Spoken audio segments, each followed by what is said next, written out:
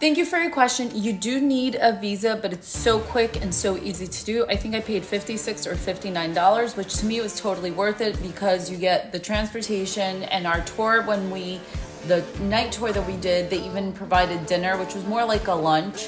And then we also did the day tour. Since we had the 2 layovers, I thought spending less than $60 would be totally worth it. That would have been like the Uber ride just to leave the airport, or maybe more because there's a lot of traffic. So you go to this site here. Let me show you this site to get the visa.